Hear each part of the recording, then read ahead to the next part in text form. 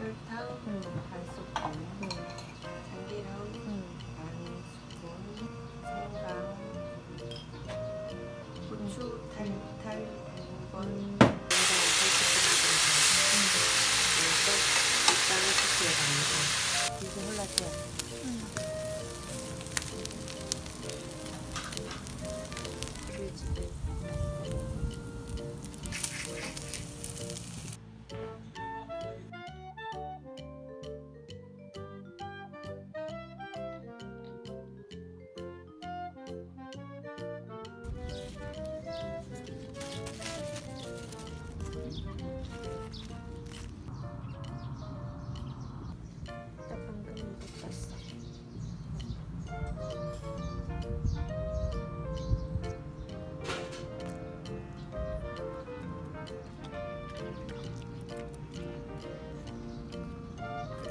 한 개만 더 먹고 끝.